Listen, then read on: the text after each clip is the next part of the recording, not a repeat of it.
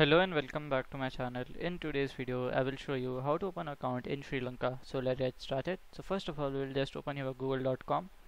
So at here I will directly search for top banks in Sri Lanka. Okay. So at here we can see the first bank is our Amarana Bank. Then we have Bank of Ceylon, then Bank of China and other banks. So in this video I will show you how to open an account in Amana Bank. Okay. So we can just go to the Amana Bank. So here we have the bank. So here we have personal, business and other options to open.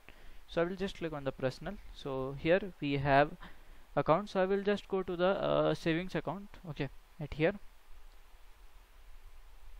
So here we can see the savings account. So here we have to minimum deposit 100 rupee, and we have here the profit of the credibility. Click here, you can see. Okay. So to account open, we will select savings account. So here your investment amount will be monthly approx, you can see here like 1000 rupee. So you can just calculate 3 rupee profit, and here we can see other things also. So to open account here you need to go to the nearest bank branch and you can open it.